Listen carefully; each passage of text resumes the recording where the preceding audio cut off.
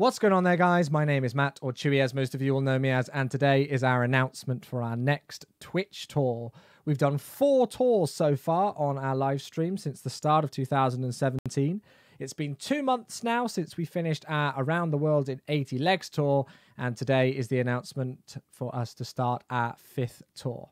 On the screen, you see an absolutely beautiful 747-400 painted in the Iron Maiden Book of Souls livery, and this is the aircraft that we're going to be touring next. Iron Maiden, if you don't know them, are an incredibly famous rock band. They are hugely successful and have been for a number of decades now, and their lead singer is also a pilot. In 2016, they embarked on a world tour to after the release of their one of their latest albums at the time it was, as I say, called the Book of Souls World Tour, where the lead singer flew them in the 747.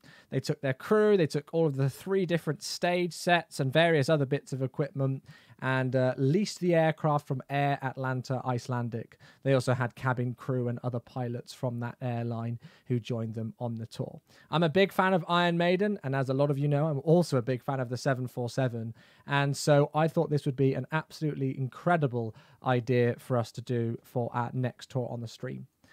On the screen now, as I do with every single tour that I create, I make a Google My Maps of it all. And you can see here all of the legs. All of the blue airports listed here are airports that we have scenery available for in prepared version 4. The 2 yellow airports, which is Edmonton and then Auckland, are sceneries where we've had scenery airports announced, but they've not been released yet. By complete and utter chance, for all of the other 45 or so airports, I think it is, there is scenery already released and available and working in P3D, which is very, very, very lucky. It's just these 2 here that we're waiting on. You will have a link down to this Google My Maps in the description below. I'm not going to go through every single individual leg on this world tour during this video, but if you click on an airport, you'll not only be able to see the name of the airport, but I've also posted a link to where you can purchase the airport or download the airport if it's freeware. So if you are wanting to do this tour yourself, or you're wanting to join along with me and complete the tour as I do it on my Twitch live stream, you'll have a link to know what scenery is being used for all of that. Before we go any further, and as I bring up another screen now, you can see this spreadsheet on the right-hand side, and this all of the credit for this spreadsheet goes to one of our subscribers and viewers on the live stream called Dom2364. He reached out to me as he's got a friend who actually helped plan this real-world tour back in 2016. And so he got in contact with his friend who sent over some information, and Dom has kindly created this absolutely amazing spreadsheet for us, which details the leg, the call sign that was used, the origin, the destination, the date, the scheduled time of departure and when it actually departed, and then it's when it was supposed to depart and its actual arrival time as well. It's also got a list of its scheduled block time and how long the flights actually took, and there you go, how long the actual flight times were. And he's also put together a list of the routings that they used as well. Don't know how accurate these routings will be now with the latest AirAct data, but they're a cool basis to go off. And then he's also put a nice little section on the right-hand side here of notes. Those of you who will have seen this aircraft before may have known that on one of the flights it occurred major engine damage after a ground vehicle crashed into one of the engines and delayed things for a bit. But they got it fixed and continued on in the world tour. So we've got a list of all of the flights over the course of the tour. It's 47 legs in total, and you can see here that the total flight time is expected to be just under 130 hours of flying in this 747, which certainly sounds like a good thing to me. So I'm really looking forward to starting this tour.